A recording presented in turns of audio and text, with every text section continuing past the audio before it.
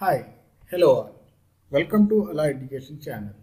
ఇంతకుముందు వీడియోల్లో నేను మీకు కులుంబ్స్ లా గురించి ఎక్స్ప్లెయిన్ చేశాను. తర్వాత ఎలక్ట్రిక్ ఫీల్డ్ ఇంటెన్సిటీ అంటే ఏమిటి, ఎలక్ట్రిక్ ఫీల్డ్ని ఎలా డిఫైన్ చేస్తాము, ఎలక్ట్రిక్ ఫీల్డ్ ఇంటెన్సిటీని ఒక పాయింట్ దగ్గర ఎలా కనుక్కుంటాము అన్న విషయాలు చెప్పాను. ఇప్పుడు ఈ వీడియోలో 3-4 పాయింట్ ఛార్జెస్ మధ్య ఒక పాయింట్ ఛార్జ్ని పెడితే దాని మీద ఎంత ఫోర్స్ యాక్ట్ అవుతుంది అన్నదాన్ని ఒక న్యూమరికల్ ఎగ్జాంపుల్ సహాయంతో ఎక్స్ప్లెయిన్ చేయబోతున్నాను. ఇలా న్యూమరికల్ ఎగ్జాంపుల్ని ఎక్స్ప్లెయిన్ చేయడానికి నేనేం చేశాను అంటే JNTK కాకినాడలో గతంలో జరిగిన EMF ఎగ్జామ్కి సంబంధించిన ఓల్డ్ క్వశ్చన్ పేపర్స్ కొన్ని సేకరించి పెట్టాను. వాటిలో అడిగిన ప్రశ్ననే ఒక ప్రశ్నని ఇక్కడ ఎగ్జాంపుల్గా తీసుకొని నేను మీకు ఎక్స్ప్లెయిన్ చేయబోతున్నాను. ఇంకెందుకు ఆలస్యం, let us jump into the solution. మొట్టమొదటిగా మనం అడిగిన క్వశ్చన్ ఏంటో చూద్దాం, తర్వాత దాని సమాధానం ఆన్సర్ కనుక్కోవడానికి ప్రయత్నం చేద్దాం. ఇక్కడ అడిగిన క్వశ్చన్ ఏమిటంటే 3 equal point charges of 2 micro coulomb are in free space at 0,0,0, 2,0,0 and 0,2,0 respectively. Find the force on Q4. Q4 విలువ ఎంత అంటే 5 మైక్రో కూలుంబ్ ఎట్ 2,2,0. ఈ క్వశ్చన్కి ఆన్సర్ ఎలా కనుక్కోవాలో చూద్దాం. ఫస్ట్ స్టెప్ మనం ఏం చేయాలి అంటే మనకిచ్చిన ఛార్జెస్ని కోఆర్డినేట్ సిస్టంలో లొకేట్ చేయాలి. ఇక్కడ మీరు గమనిస్తే మనకిచ్చిన coordinate system Cartesian coordinate system, అంటే X coordinate, Y coordinate, Z coordinate విలువలు ఇచ్చారనమాట. ఇప్పుడు మీరు గమనిస్తే Z కోఆర్డినేట్ విలువ 0 అయిపోయింది. అంటే ఈ పాయింట్ ఛార్జెస్ 4 కూడా Z = 0 ప్లేన్లో ఉన్నాయి అని మనకి అర్థమవుతుంది. సో ఈ పాయింట్ ఛార్జెస్ని ఎలా ఐడెంటిఫై చేయాలి, ఎలా లొకేట్ చేయాలి అన్నది నేను మీకు ఈ డయాగ్రామ్లో చూపించాను. ఒకసారి ఈ డయాగ్రామ్ని జాగ్రత్తగా అబ్జర్వ్ చేయండి. ఇది ఫస్ట్ స్టెప్. రెండో స్టెప్లో ఏం చేయాలి అంటే Q1ని Q4ని కలుపుతూ ఒక స్ట్రైట్ లైన్ డ్రా చేయాలి. దానిని R14 అంటాము. అట్లనే Q2ని Q4ని కలుపుతూ ఒక లైన్ డ్రా చేయాలి. దానిని R24 అని చెప్పి అనుకుందాము. అలానే Q3ని Q4ని కూడా కలుపుతూ ఇంకొక లైన్ డ్రా చేయాలి. దానిని R34 అనుకోవాలి. మనకు తెలుసు కులుంబ్స్లో ఏం చెప్తుందంటే the force acting on any particle will లై along the direction of line joining the charges అని. ఈ లైన్ Q1ని Q4ని జాయిన్ చేస్తూ డ్రా చేశాను కాబట్టి దీన్ని R14 అని చెప్పి అనుకుందాం. సో ఇప్పుడు Q4 మీద యాక్ట్ అయ్యే ఫోర్స్ ఎలా ఉంటుందంటే it is along the direction of R14. F14 ఈ డైరెక్షన్లో ఉంటుంది. ఇక్కడ F14 అంటే force acting on Q4 due to Q1 అని అర్థం అన్నమాట. అలానే F24 అంటే force acting on Q4 due to Q2. ఈ F24 ఏ డైరెక్షన్లో ఉంటుంది అంటే ఇట్ విల్ లై along the direction of R24. R24 అంటే ఏమిటి? It is the line joining Q2 and Q4. అలాగే F34 అంటే ఏమిటి? Force acting on Q4 due to Q3. అదే డైరెక్షన్లో ఉంటుందో మనకు తెలుసు. ఏ డైరెక్షన్లో ఉంటుంది? This force will act along the direction of R34. So ఇప్పుడు మనము F14 ఏ డైరెక్షన్లో యాక్ట్ అవుతుంది, F24 ఏ డైరెక్షన్లో యాక్ట్ అవుతుంది, F34 ఏ డైరెక్షన్లో యాక్ట్ అవుతుంది అని చెప్పి మనం కనుక్కున్నాం.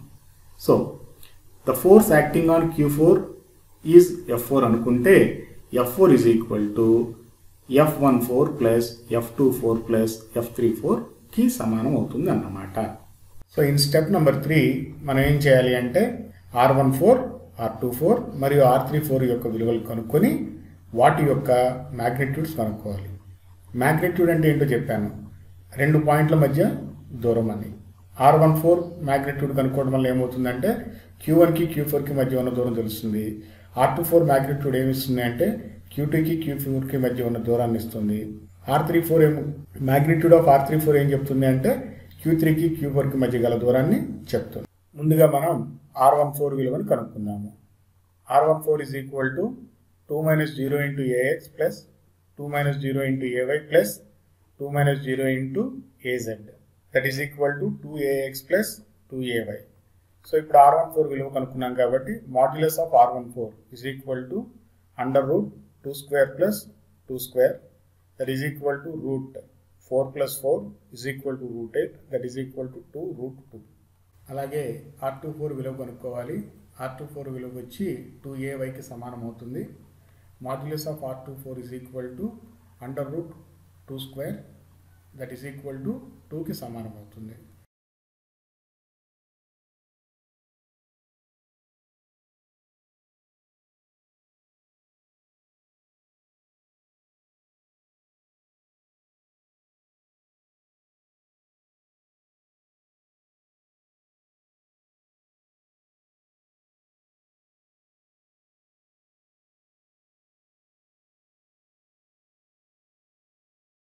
అలాగే మనము R34 విలువను కనుక్కుందాం. R34 విలువ 2AXకి సమానం అవుతుంది. అదేవిధంగా modulus of R34 is equal to root 2 square which is equal to 2. అంటే R34 is equal to 2AX మరియు modulus of R34 is equal to 2కి సమానం అవుతుంది. So in step number 4 we need to evaluate అంటే మనం R14 R24 R34 డైరెక్షన్స్లో ఉండే unit వెక్టర్స్ని కనుక్కోవాలి. R14 డైరెక్షన్లో ఉండే యూనిట్ వెక్టర్ కాబట్టి AR14 is equal to R14 by modulus of R14. ఇక్కడ R14 విలువని మాడ్యులస్ ఆఫ్ R14 విలువని సబ్స్టిట్యూట్ చేయండి. అలా చేస్తే మనకి ఏమొస్తుంది అంటే AX by root 2 plus AY by root 2. దీన్ని సింప్లిఫై చేస్తే ఈ విలువ 0.707 AX ప్లస్ 0.707 AYకి సమానం అవుతుంది. ఇప్పుడు మనం A24 విలువను కనుక్కుందాం. A24 is equal to R24 by modulus of R24. మనకు తెలుసు R24 is equal to 2AY అని. అలానే మాడ్యులస్ ఆఫ్ R24 విలువ 2కి సమానం అని చెప్పి తెలుసు. ఈ రెండు విలువలు A24 ఈక్వేషన్లో సబ్స్టిట్యూట్ చేస్తే మనకి A24 విలువ AYకి సమానం అవుతుంది. అలానే A34 విలువ కనుక్కుందాం. A34 is equal to R34 by modulus of R34. R34 విలువ 2AXకి సమానం అవుతుంది. అలానే మాడ్యులస్ ఆఫ్ R34 విలువ 2కి సమానం అవుతుంది. ఈ రెండు విలువలు A34 ఎక్స్ప్రెషన్ను మనం సబ్స్టిట్యూట్ చేసినట్లయితే మనకి A34 విలువ AXకి సమానం అవుతుంది.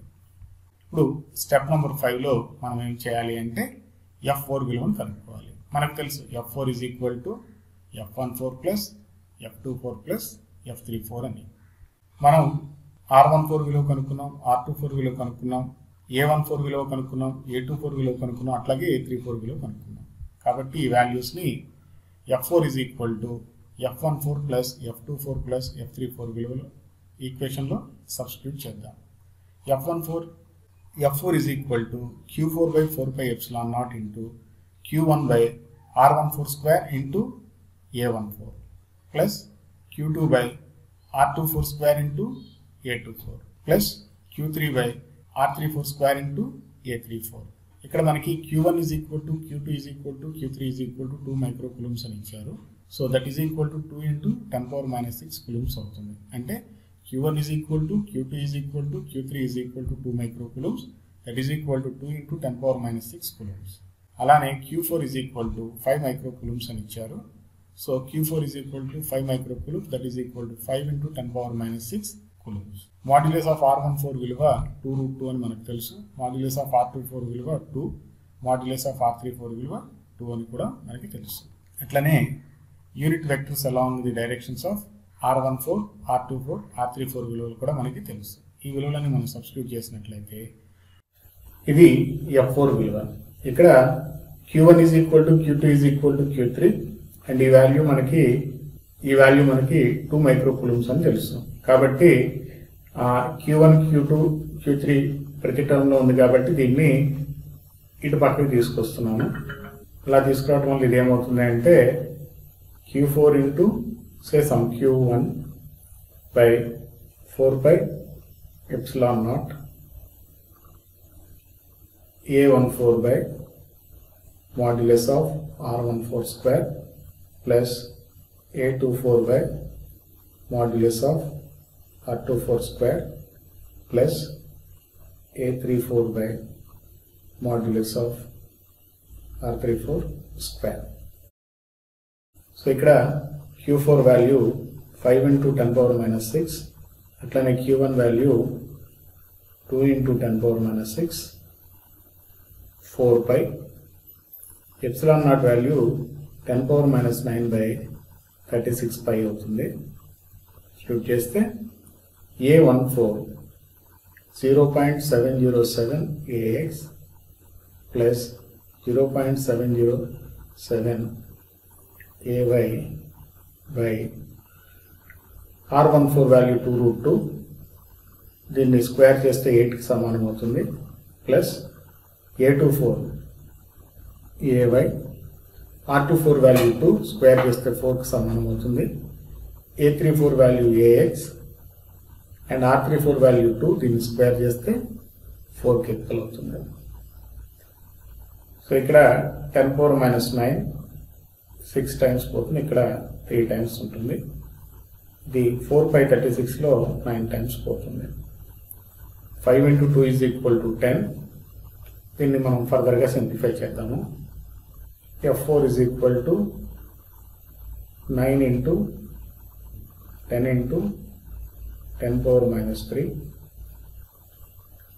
0.707 by 8 plus 1 by 4 AX plus 0.707 by 8 plus 1 by 4 AY, which is equal to 90 into 10 power minus 3. 90 into 10 power minus 3 is equal to 0.09. ఇక్కడ LCM 8 తీసుకుంటే 0.707 plus 2 AX plus, అంటే ఇక్కడ LCM 8 అవుతుంది, 0.707 plus 2 AY. దీన్ని సింప్లిఫై చేస్తే మనకు ఆన్సర్ ఎంత వస్తుంది అంటే 0.09 into 2.707 by 8 AX plus 2.707 by 8 AY, which is equal to 0.09 into 0.3383 AX plus 0.3383 AY. ఇది 0.03 AX కి సమానం అవుతుంది, అలానే 0.03 AY కి సమానం అవుతుంది. The force acting on Q4 is F4. Its value is equal to 0.03 AX plus 0.03 AY Newton. So ఈ విధంగా మనము force acting on a charged particle that was placed among different charged particles అన్నదానికి answer కనుక్కోవచ్చు. ఇలాంటి questions ఇంకా 7-8 అడిగారు. ఇవే మోడల్లో ఉంటాయి. మీరు ఈ ఒక్క మోడల్ని చక్కగా ప్రిపేర్ అయితే ఈ మోడల్ అడిగిన ఏ క్వశ్చన్ అయినా సరే మీరు ఆన్సర్ చేయగలరు. ఈ వీడియో కనుక మీకు నచ్చినట్లయితే లైక్ చేయండి, షేర్ చేయండి, సబ్స్క్రైబ్ చేయటం మాత్రం మర్చిపోకండి. మీరు సబ్స్క్రైబ్ చేసినట్లయితే మీ ఫ్రెండ్స్కి ఫార్వర్డ్ చేసి వాళ్ళతో కూడా సబ్స్క్రైబ్ చేయించడం మర్చిపోవద్దు. బాయ్.